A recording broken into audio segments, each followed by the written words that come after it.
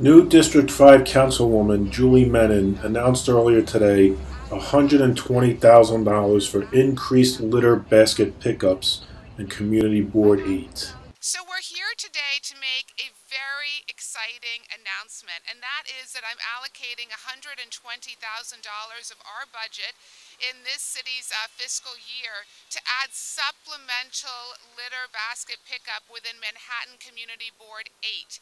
I have to tell you that one of the top constituent issues that I'm hearing from this district are sanitation issues. And so I wanted to make sure that in partnership with the sanitation department that we are addressing this head on. Currently, the sanitation department provides Community Board 8 with 3 litter basket pickups per day and 2 pickups on Sunday, which is the maximum amount that the Department of Sanitation currently allows.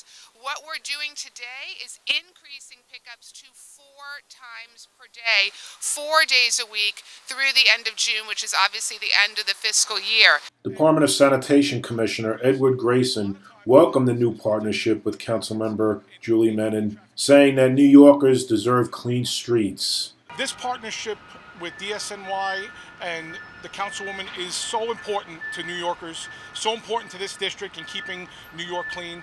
We rely on these partnerships to get the supplemental service. This funding will help us run extra additional truck shifts here in the community board, here in this council district, to make sure that we're trying to empty these baskets to meet up with the demand. One of the things we like to ask all New Yorkers to recognize, though, is a lot of times the baskets are full because of misuse. So we really want to remind everybody, please do not use the litter baskets for residential garbage. Please do not use the litter baskets for commercial garbage. Mark Busant reporting at East 79th Street and First Avenue for Tap Into.